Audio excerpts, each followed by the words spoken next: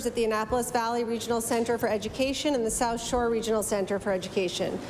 The NSGEU members in Locals 70 and 73 are on strike. These school support workers play a vital role in keeping students engaged and learning.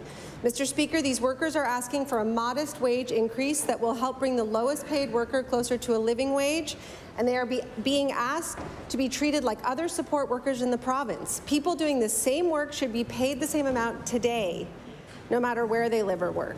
Students deserve the best support possible around this province, and support workers should be paid a consistent wage in every regional centre. We are one province, and every child, no matter where they live, is entitled to the help they need to achieve in school.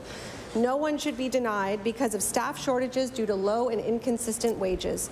Mr. Speaker, New Democrats thank school support workers for the commitment and dedication to our students, and I ask all members of this House to join us in standing in solidarity with their cause to be treated fairly and equitably.